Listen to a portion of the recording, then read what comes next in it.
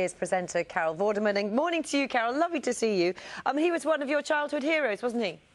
He absolutely was. I grew up in North Wales in sort of real Prestatyn, in that area, which was like an annex of Liverpool, really. And Ken Dodd was massive.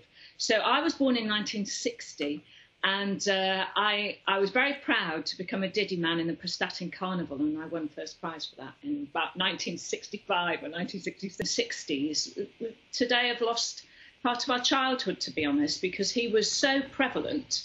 You know, you listened to his songs, you sang his songs at home. He was like the uncle that we all wanted, you know, and obviously always made us laugh. But I was very lucky in the work that I've done, that I met him so many times over the years, and he was always kind of kindly outrageous, but never stopped. You know, if you went to a Doddy gig, you know, he always used to say, you know, send the coach drivers home, because he'd be going for 6 hours. He would just keep on and on and on and on. You'd be crying laughing. You'd be we would be exhausted in the audience, never mind him. I mean, this just sounds extraordinary, these marathon-long comedy sessions. Just, you were also on This Is Your Life, and I think he left you a message, actually. We'll have a look at it, Carol.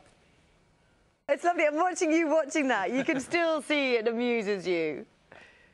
When I woke up this morning and I saw the news, and I shed quite a few tears this morning, to be honest, because he was such an amazing person, and I don't think there are many like him, to be honest.